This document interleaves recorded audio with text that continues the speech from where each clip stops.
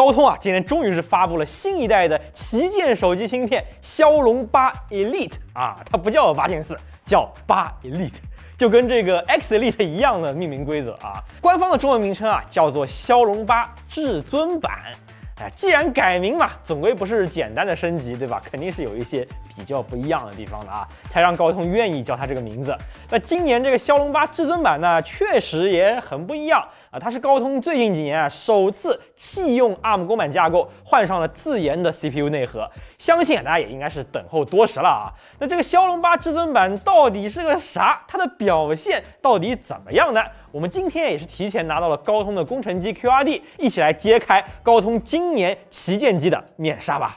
我们除了拿到 QRD 之外，还拿到了芯片的本体啊，就长成这个样子了。那这一次还是感谢2位老友的帮助，那也是非常罕见的，在首发视频里，我们就直接可以来聊一聊芯片的内部构造了。和今年另外2家旗舰 SoC 一样啊，骁龙8至尊版啊，或者我就叫它骁龙8 Elite 好了，它也使用了台积电的 N3E 工艺制造。和以往的骁龙8系列的芯片不同啊，它的 CPU 用了高通自研的新架构 Orion 架构，那 GPU 也是骁龙8 Gen 1之后全新的又一代基础架构 Adreno 800系列。具体的架构细节，我们会在后面零售机的视频里给大家深入来分析啊。用上了自研 Orion 架构的高通啊，在 CPU 的设计思路上有了巨大的转变。那从之前的3层级的设计，直接就转变为了和苹果 A 系列处理器相似的2个独立 CPU 簇的设计，2个 Orion L 的超大核和6个 Orion M 的性能核，分别是对应了2个簇啊。而它们分别都拥有12兆的簇内共享 L2 缓存。没错啊，这个8 Elite 的缓存架构也是更像苹果的 A 系列啊，它抛弃了 ARM 公版结构当中的 L2 加 L3 加 SLC 的这种设计思路，它直接是去掉了 L3 缓存，用巨大的共享 L2 缓存取而代之啊。这对于2颗超大核来说啊，无疑是有好处的，它们的缓存相关性和缓存命中率都可以因此受益啊。对于6颗性能核来说啊，这12兆的共享 L2 缓存可以说是非常奢侈了。每颗性能核能够调用的缓存资源会显著的高于发哥和苹果的性能核。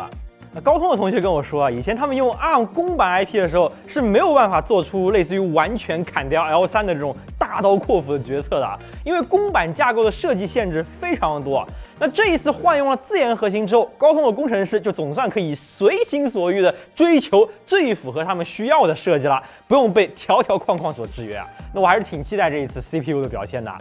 除了2块巨大的 L2 缓存之外呢，8 Elite 同样也集成了8兆的 SLC 缓存。那这个缓存就是所有的 CPU 啊、GPU、NPU、ISP 等单元都可以调用了。除了 CPU 有巨大的缓存啊，这次 GPU 也加入了一块巨大的缓存。就像桌面端这2年的思路一样啊，新架构的 GPU 里是给了一块12兆的缓存，用来减少 GPU 的显存带宽压力啊。那根据官方的数据啊，这个12兆的缓存设计可以减少40%的内存带宽消耗，这个对于移动端本来就非常有限的内存带宽来说是很有意义的。那虽然有了全方位的改进啊，但是这一次的骁龙8至尊版的核心面积反而比上一代更小了。这次整个芯片的 die size 是来到了124平方毫米，介于8进3和8进2之间。这个也是得益于3纳米工艺密度的提升。在过几天的零售机上，我们会给大家做很详细的每一个核心的这个 spec 分析，看看2种 CPU 核心具体都是什么样的架构设计，什么样的能效。不过简单来说呢，骁龙8 Elite 的这一颗 Orion L 超大核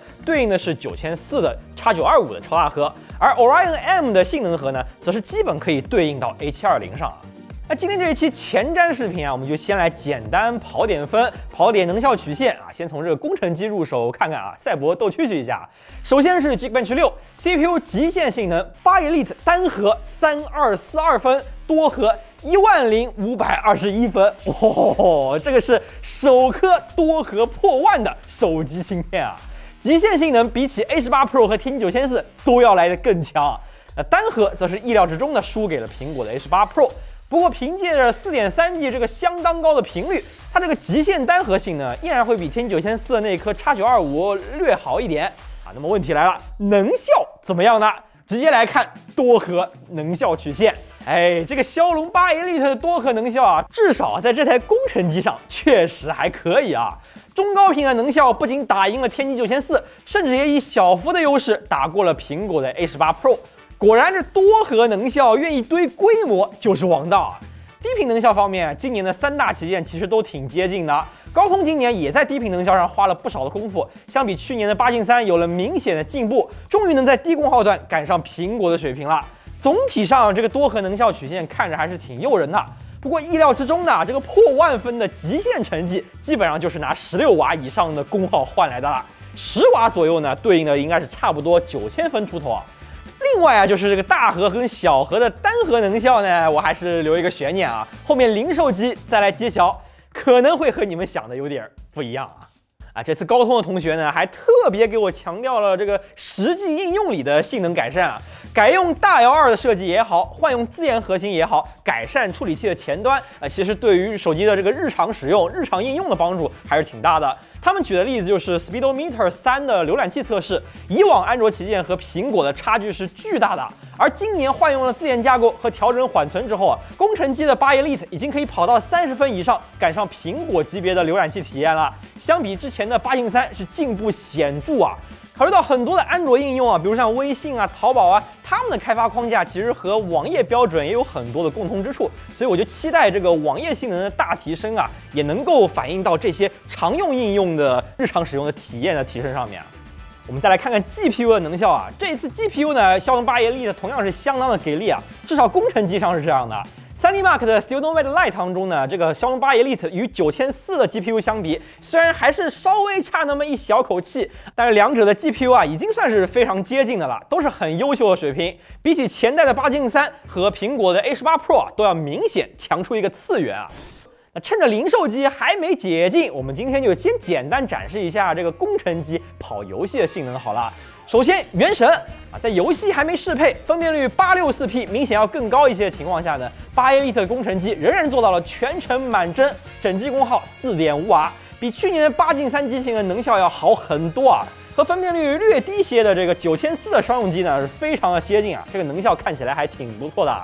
崩坏星穹铁道匹诺康尼的超高压力测试，8 Elite 这一台工程机仍然是坚持下来了，全程满帧运行，整机功耗6.2瓦。能效上来说，和竞争对手的商用机也是伯仲之间。最后，明朝的测试啊，这台工程机依然可以跑到平均58.4帧，调度策略稍微怂一点，但是性能也完全够了，比8进3那是强太多了。最重要的是功耗还很好看啊，整机5.3瓦，能效略微优于苹果和发哥。感觉啊，从游戏性能上说，今年这个旗舰机的竞争啊，真是进入白热化阶段了。骁龙8 Elite 工程机游戏表现相比上一代的8进3提升幅度还是很大的啊，和9400比起来的话呢，在一部分游戏里可以占一些上风。喜欢打游戏的同学可以好好考虑一下今年各家的安卓旗舰了。当然还是要注意啊，今天放这些呢都是工程机的测试结果，未必就和零售机一模一样。咱们很快也会发各家新旗舰真机的视频，到时候记得一定要来看一看。不知道各位觉得高通这一次的骁龙8 Elite 有没有达到你们的预期呢？